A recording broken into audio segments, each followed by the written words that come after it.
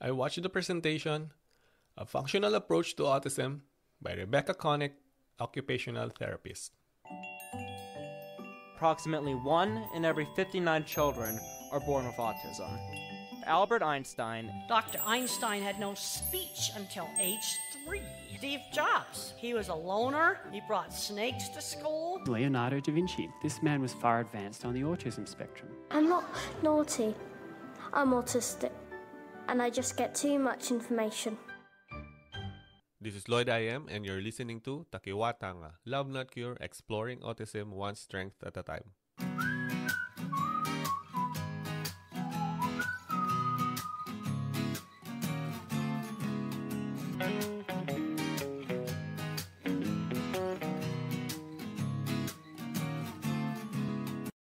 Different kinds of therapy can help autistic kids progress with learning.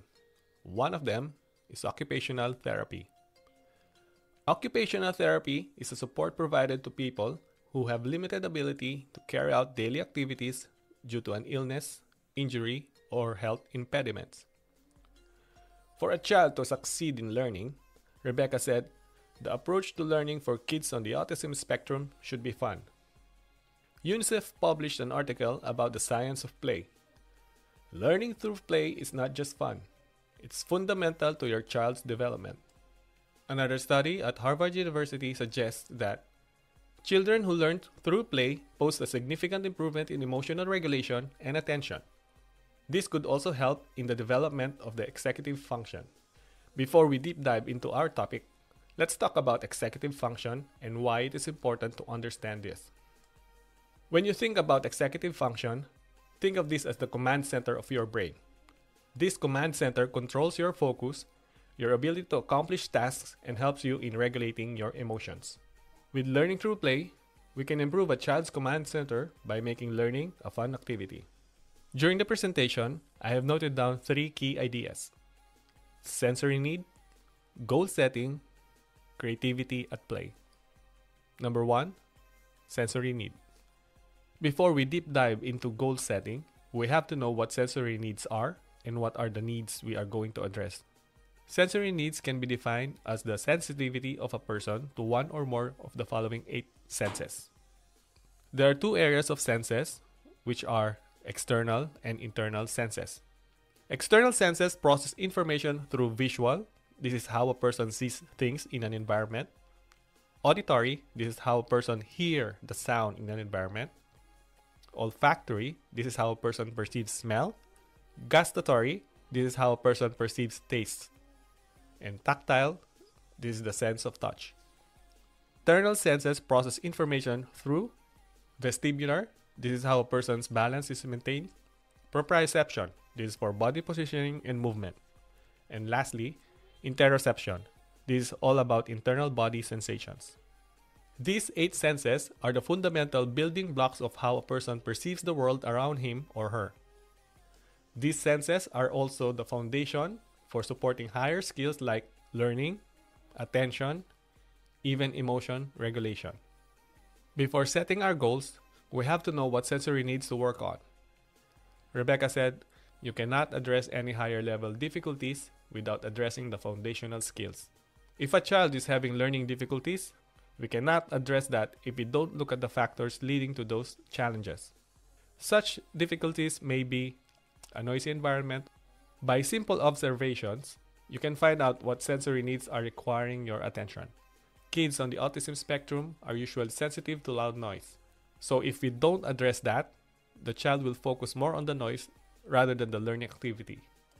By knowing the child's foundational sensory needs, we can help in alleviating the child's learning challenges by putting up a better plan and addressing them. One thing to keep in mind though is that every child is different and no child must be assessed the same way. Therefore, seek experts' advice. Number 2, goal setting. By understanding the learning barrier of a child at a foundational level, you can set the right goal to address that. Remember that even kids with special needs have goals, and the main focus is for the child to attain independence. Our role as parents and carers is to support the child in meeting that need. When setting up attainable goals, we can look at this in a multidisciplinary approach. This is where sensory integration and occupational therapy comes into the picture. But what is sensory integration? Sensory integration is a process by which our brain receives signals from our senses so that we can make sense of the things around us.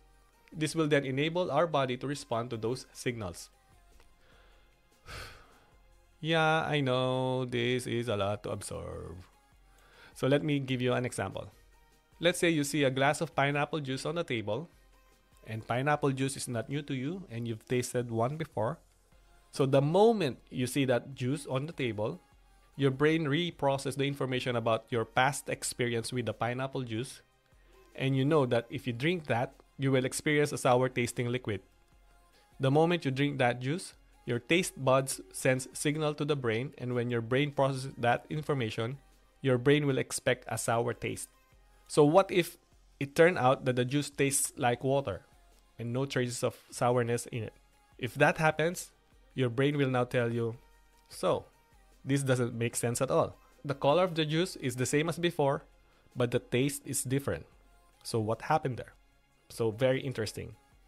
So that's how sensory integration works. To address the sensory needs of children, especially those who are on the autism spectrum, an occupational therapist will observe a child's sensory integration and say what actions can be done to improve that sensory need. Once the need has been identified, the child will then be exposed to daily living activities that will support the child's learning progression. The focus of goal setting is then targeted to the following foundational area: body movements, feeding and self-care, cognitive and visual skills. Body movements involve observing the child's play activities by looking at the hand and feet movement and the whole body movements. So play is an important life skill for kids. Children will learn more through play than from telling them about the things they need to learn. According to researchoutreach.org, play is one of the biggest mysteries of learning. Feeding and self-care. The child's feeding behavior will also be observed. If the child is a picky eater, what contributes to that behavior? Is it because of the color of the food, the texture, and how about the taste? Observing the child's self-care skills is also important, as it helps in understanding the child's level of skills. Can the child get dressed by himself or herself? Can the child wash their hands or feet?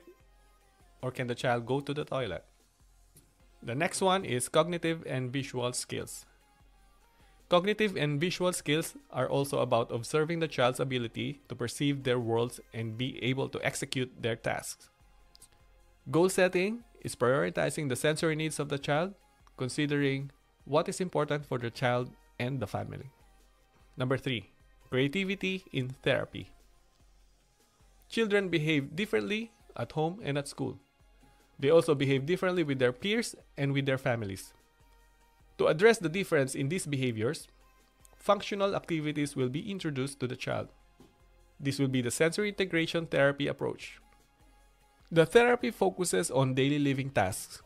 By focusing on these tasks, children can still do the things they want to do, and in the long run, this will not give them an impression that they are doing work. These daily living tasks could be eating, going to school, washing hands, playing, and a whole lot more. So the best place for kids to learn while having fun is using the child's natural environment. For best outcome, set up the child's natural environment in a way that the child will want to seek out play. There is no replacement to see these kids learn in their natural environment. For ideas, you can set up a tunnel using carton boxes for the child to explore.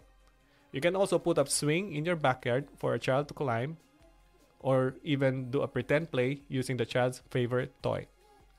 And speaking of favorite toys, what if the child has only one favorite toy and doesn't seek out anything else? If the child has no other interest aside from his or her favorite toy, you can use that toy to your advantage. You may get the child's attention by doing so. You can be creative and come up with different play ideas around this same toy. By understanding the sensory needs of a child, you can set meaningful goals that are important for the child's learning needs. In the end, you can improve the independence of children using the learning through play approach. This is my take after watching the presentation, A Functional Approach to Autism by Rebecca Connick an occupational therapist.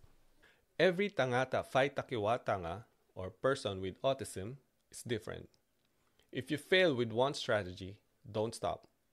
Keep moving forward. Always remember, for every failure you encounter, you're one step closer to your success. Thanks for tuning in. Till next time, memuto te whakawahare. Let's stop judging others. Me mahi tahi tato. Let's all work together. Kia kaha, kia maya. Stay strong, be brave.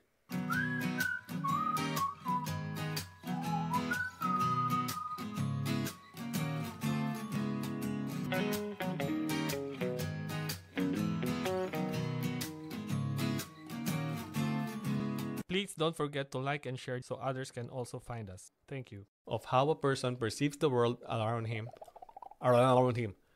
By understanding the learning barrier of a child. You can set the right goal. Observing the child's self-care skills is also